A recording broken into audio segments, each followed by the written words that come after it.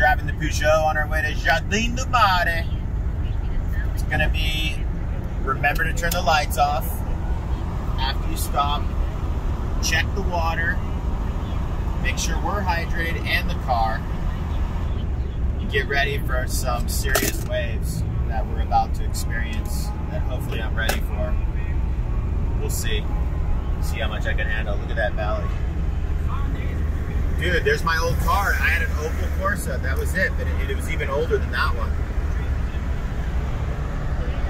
I don't even know. I can't even pass this. I'm like pretending I can pass this car. Dude, you come out of a tunnel and there's vineyards and banana fields and potatoes and houses. In Cabo Geral, the second highest cliff in Europe, where you can stand on a glass platform with a bunch of tourists, buy sweatshirts. But when I first came to Madeira Island and I was going to Jardim do Mar and I saw all these gardens, I thought, this speaks to me. This is kind of like what I envision of an ideal type of way of life. Just water going, meandering through these waterways called levadas, feeding every garden.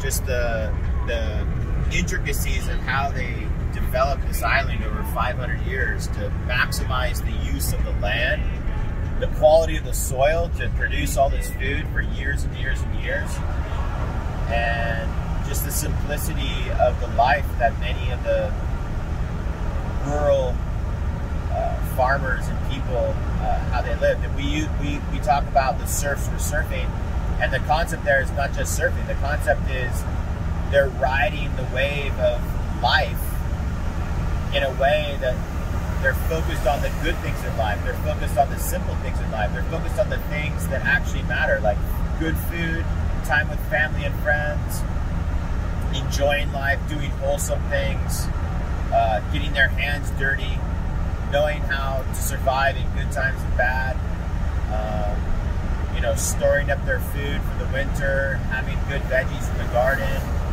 beautiful avocados and mangoes and papaya, bananas, you know, stomping grapes in the harvest season, having a huge barrel of their own wine. It's just a beautiful life and beautiful weather, and it just helps you be more calm and relaxed and less stressed, all with 21st century infrastructure. We're sitting in a tunnel. I can get on my phone and I can go on the internet. I can use my phone to call California. It's just, to me, it's amazing. You know, you can be relaxed and you can still be connected to the 21st century world. The internet, your business, your family, your friends, anywhere in the world. It's pretty awesome. So we just climbed that hill by Cabo Geral. We're coming down into Campanario. We're going to hit Ribera Brava, and all these places have their own unique charm. You know, we're much higher above the ocean, so like if you have a house here like my friend Billy, you know, when there's a sunset, man, it's just huge amount of space. You feel all that, you know, ocean and the sky just lit up. You know, it's amazing. You can see there's some quintas with some árvores, which are trees, and I think that's citrus trees up there.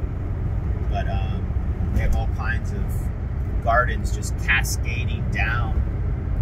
And what's cool about the EU is you can actually buy a big farm or gardens and get a loan for doing like organic agriculture. A friend of mine, Walter, he's got an organic farm right in Funchal, and he'll send out an email saying, these are the things we have this week. We have this many eggs, and we have, you know, these bananas, and we have these potatoes, and we have these sweet potatoes, and we have these carrots, and that's what we have. Just respond back and say how much of each thing you want, and you come pick it up on a Sunday.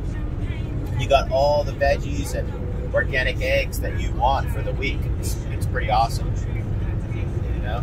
And you'll see like brand new modern houses interspersed between like historic kind of rural primitive houses that are made out of stone.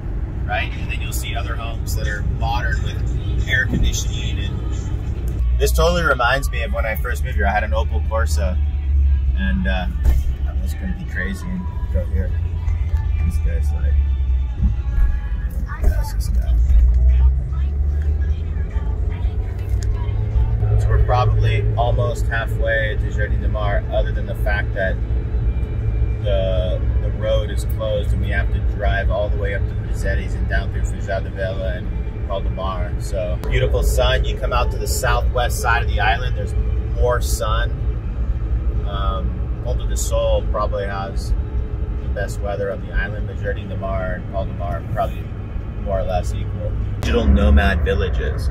They have co-working spaces here, and people from all over the world are coming here to work in Madeira. And there are definitely a lot of digital nomads now in Jardim do Mar, Porto Mar, Chico, other places, but the government actually created these co-working spaces, kind of like WeWork, right? Right here in Ponta do Sol, because it's kind of centrally located on the island. This is where we always come for some papa seco, which is like a type of bread, or padrino, I think the other one's called. Sliding glass doors from Germany that have like thermal rating, so it keeps the heat out and it keeps it cool inside the house. It's just this awesome blend of like a more historical way of life with modern life. I love the blend of the two. It helps you stay relaxed and calm, but you also are not sacrificing all the modern amenities. Pretty awesome. One thing about Madeira is you better not be claustrophobic, because there's tight spaces and lots of tunnels. Jump, jump, jump!